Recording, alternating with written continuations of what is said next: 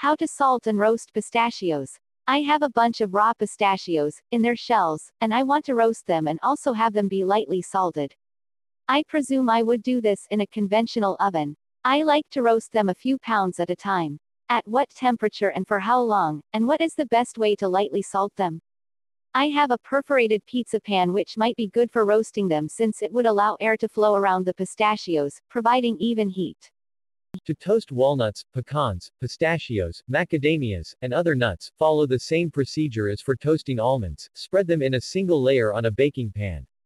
Bake at 325 F 160 degrees Celsius until they are light brown and fragrant, about 5 to 10 minutes depending on the amount of nuts.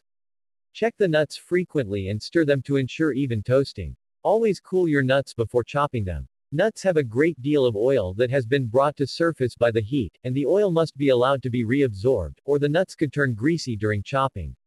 Information found at http://candy.about.com/odd/nutcandy/a/nuts.htm. See link 1. Closing parenthesis. The traditional Greek way of roasting pistachios, preferably the delicious and uniquely flavored pistachios from the island of Aegina, is to soak them in a brine where some citric acid, or lemon juice, has been added. In a large bowl, add a pound of pistachios, a cup of water, 2 teaspoons of salt and 1 teaspoon of citric acid. Over the course of a day, I periodically stir the nuts in this tangy brine at the bottom of the bowl. The second day I spread them on a baking sheet and let any remaining liquid be absorbed or evaporate. Bake at 350 F 180 degrees Celsius for about 12 minutes.